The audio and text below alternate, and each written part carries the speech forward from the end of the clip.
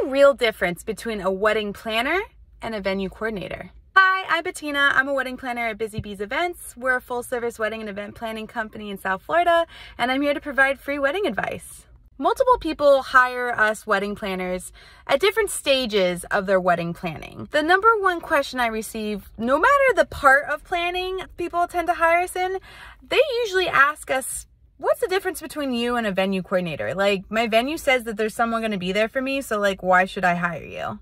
And that's a really good question, because if you're not in the industry, it just seems like it's an overlapping of duties. But honestly, venue coordinators and wedding planners are so different. There's so many different roles we take, especially on the wedding day, let alone the process leading up to the wedding day. So let's break it down.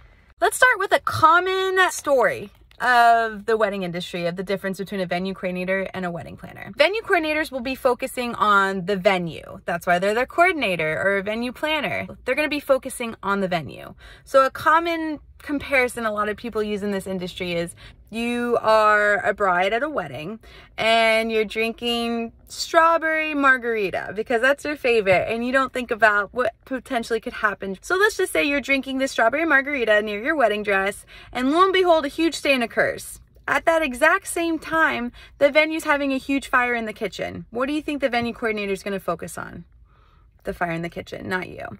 So that's just like an example of how the venue coordinator is going to be focusing on the venue and not you and your family and your fiance, and making sure everything's going according to timeline before the ceremony begins. So a big difference between a wedding planner and wedding venue coordinator is that the wedding planner is going to be focusing on the full day wedding. Venue coordinator might say they're going to be there during the day, but they really don't focus on you until the venue starts, you know, your timeline.